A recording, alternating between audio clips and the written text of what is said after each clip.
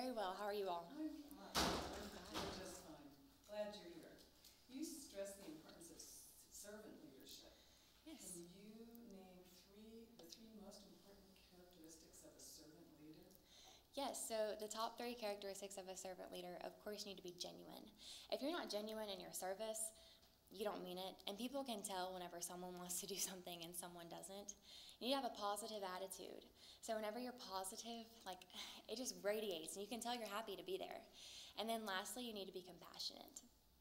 As a servant leader, what you need to do is you need to be able to connect with people on all different levels, all different walks of life. And being able to empathize with others, that's something that comes with compassion. And that's the top 3 things, and I probably possess those. And I'm ready to talk to anyone.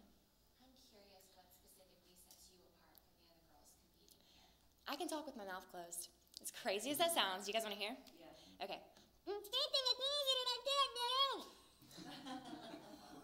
was unreal. That's amazing. Thank you. So I figured out I could do this. I love Pretty Little Liars. That's my favorite TV show. And Ashley Benson portrays Hannah. I was watching her audition tape for her to go on Pretty Little Liars, and the audition said, how can I remember you? What's going to make me remember you the most? And she goes, I can talk with my mouth closed. So I sat in my room for 30 minutes, no lie, and I sat there, figured out how to do it, and then I went downstairs, told my mom. She was like, you're insane, what are you doing? But it's a great icebreaker, everyone laughs, and it's unforgettable, of course. That's amazing. I would love to know more about your platform, sort of how it came to be, and what is your specific strategy? Yeah, so my platform is the color red, and I advocate for the importance of blood donation.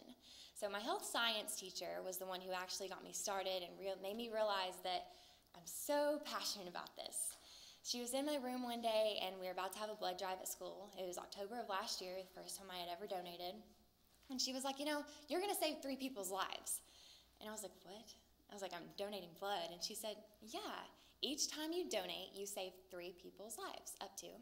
And I said, that's awesome. So she had talked to me more about it, and I was like, this is literally the greatest thing ever. You are saving people's lives. You are literally a hero. So I hopped on with her, and she got me started with the American Red Cross, and now I'm the youth engagement lead for the state of Tennessee. On the Friday before I came down here, I got to visit the Tennessee Red Cross, and that's where they awarded me with my title, and I was able to work closely with them. And I got to go down to the basement of the Tennessee Red Cross, and I got to see all of the blood packaging and how everything works. So with the color red, I've got to host my first blood drive on April, right after I was crowned through National Honor Society, where I serve as the chair member. And then on June 20th of this past summer, I was able to host my own blood drive, and this is at my church, and we collected enough blood to save over 108 people's lives. And that was all through prepping, planning. I've been working on hosting this since February, and being able to do that meant that we were saving people's lives, and I was creating community heroes. And I've gotten so many people to come out and donate by telling a story that I tell, and it's called Share Your Biscuits. So if I had a biscuit, and I could go to Hardee's and get a biscuit, and I had all the ingredients to make a biscuit, and you didn't have one, would you be mad at me if I didn't give you a biscuit? Yeah, you would. I'm sure you all would. So same way with blood. I have enough blood, I can make blood, I can get it restored. You didn't have blood, and you needed a life-saving blood transfusion. In your experience with your platform, what have you discovered as the #1 cause why people don't give blood, and how would you encourage your peers to donate? Yeah, needles. Everyone says they are afraid of needles. They're like, I can't donate. It's terrifying. So I tell the Share Your Biscuit story, and that always gets people. And for my drives, I actually show up with sausage biscuits. So after they donate, they can get a good sausage biscuit because, of course, if you give it to them before, sausage will raise your blood pressure. So not too good before you donate blood, but after, that's great. And my peers are actually very willing to donate. In my high school, the majority of people who donate are 16 and 17-year-olds. With the American Red Cross, you can be 16 years old to donate. So all you have to do is get a parent permission slip, they sign it, and you can go donate. And it's great because they all come to school eager to donate. So I've really not had to deal more with that.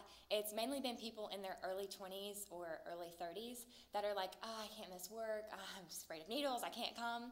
So being able to tell that story and realizing that, hey, you're a community hero, you are important, your blood is needed, that's something that makes everyone come out and donate. You served as a big sister to pediatric cancer patients. Tell us a little bit about what what that has involved and what it's meant for you. So being able to go in and just talk to these kids and dance with them, play with them, do coloring sheets with them, it's been a thing that I'm a children's worship leader as well. So being able to connect with those children and being able to connect with the children in the hospitals, that preps me for each other. So I'm able to share the stories of the kids in the hospital with the kids in my children's church class, and that makes them realize how fortunate we are. And I realize how fortunate I am to be healthy and standing here today. Seeing the procedures that these kids go through and seeing how hard that they work to survive and seeing what they're working on and how they're overcoming so many things, it makes me realize I take so much in life for granted. I take walking for granted. I take breathing for granted. And being able to connect with them on that level and being able to see the difference that you can make in their lives just by walking in there and being like, hey, like, I'm Taylor, nice to meet you. I'm here to be with you today. The smile on their faces is priceless, and that's a memory that you'll never forget, and it's a moment that you need to create, and it's just been great. Do you think we should eradicate Confederate flags and monuments? I don't. I feel like we need to keep those just because that's part of history, and we need those to remember a time in our history that we don't need to go back to. We need those there to stand up for what we believe in, and we also need those there to also unify us as we're not going to go back to this, we're going to move forward from it. So that needs to be the end of something that we can move forward through. As Miss America's Outstanding Teen, you walk into high school, you're in a large school assembly. How do you relate to those students? So I'm a basketball player, a volleyball player, and a tennis player. I'm in all of the health science classes at my school. In December of this upcoming year, I'm going to be a certified CNA, 17 years old. Pretty crazy, right? I think it's crazy. I still can't believe it. And I'm also a children's worship leader. So being able to connect with those kids on all different levels, I'm able to connect with the teachers as well. As I serve as vice president of student council, I'm working closely with the vice principal and the guidance counselor for my high school. I'm able to connect with many different people, even the boys, because I'm always willing to play a basketball game. Always. This past Monday, whenever we went to Medieval Times and the main event, there were a bunch of boys playing basketball at main event, and my director was like, hey, I bet she can beat all of you. I went over there, and I won one game, but I lost 3, but it's okay. They've been playing all day. I mean, I was just warming up. Can you tell us why you want to be Miss America's Outstanding Teen? Yes, so as Miss America's Outstanding Teen, I can promote servant leadership. And through my platform, The Color Red, it worked closely with Children's Miracle Network hospitals. So I don't know if you all know this, but over 30% of donated blood goes to people with cancer because they can't take the effects that chemotherapy and radiation puts on them. But I'm ready for this job. I'm very well spoken. I'm able to connect with many different people, as I've told you all today. And I know that I'm able to fulfill anything. I'm a great planner. I'm able to set up so many different things. Just as Miss Tennessee's Outstanding Teen, I've been able to set up radio interviews. I've been able to go into schools, go into hospitals, and just make an impact on my state. And I'm ready to make that on this country. And I know I'm ready for this job. So what do you think about the U.S.'s views on immigration?